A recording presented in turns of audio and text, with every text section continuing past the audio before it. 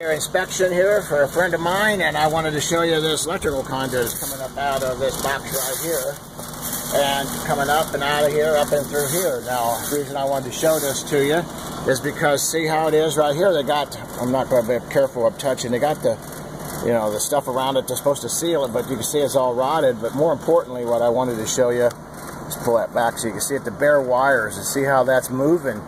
And that means anytime the wind blows, that them wires are rubbing up against there. And this here could be it is a major electrical issue. Not really real expensive to fix, but real expensive if the house catches a fire. So make sure that whenever you're doing an inspection that you always check anything with these electrical protrusions.